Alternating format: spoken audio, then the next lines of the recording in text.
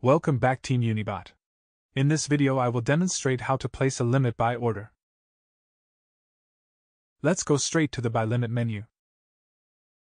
The top of the menu lists your existing limit by orders. The panel underneath is used to set up your limit order. The bottom message is a price summary for the token and by amount you've entered. This summary updates every single time you change your token or by amount. It serves as a guide to help you select a percent change when adding an order. To place a by limit order, first you set the token you wish to buy, then the amount you wish to spend, select which wallets to use, and then the percentage price change to trigger the buy. Let's place a by limit order. Buy amount is the amount of ETH to spend for the by limit order. After setting the buy amount to 0.5 ETH, the price summary updates to reflect my new buy amount. The summary updates every single time you change your buy amount or token.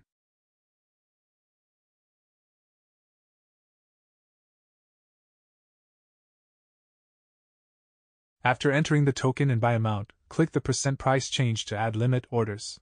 A buy will be triggered when the price of the token drops by that percentage amount from the current price.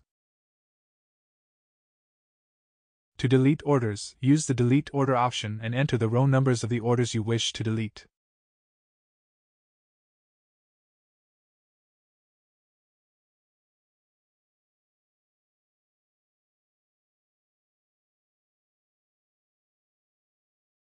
Now let's watch it in action. Let's set up a limit by order to buy some Unibot tokens. I will use a custom price change setting for this order. I'll set it to 4%. So when the price of Unibot drops by 4% from the current price, the limit by orders will be filled and by transactions will be triggered for W1 and W2 for 0.1 ETH.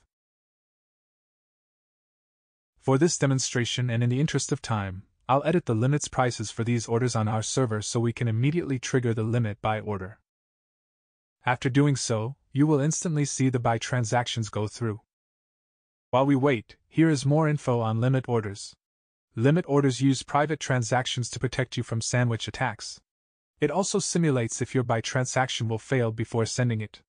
If your wallet has insufficient balance, your buy order will immediately be removed and you will receive a message informing you of this. Additionally, limit orders automatically expire after a month. There it is, our limit by orders were filled.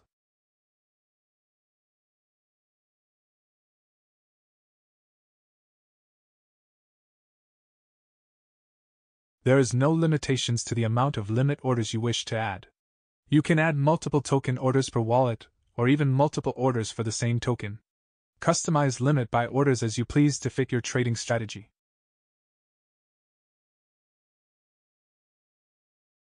The latest version of limit orders now shows the current approximate market cap and the market cap at the limit price. Additionally, we've added the option to set when the limit order expires. Note that this expiration setting is in hours.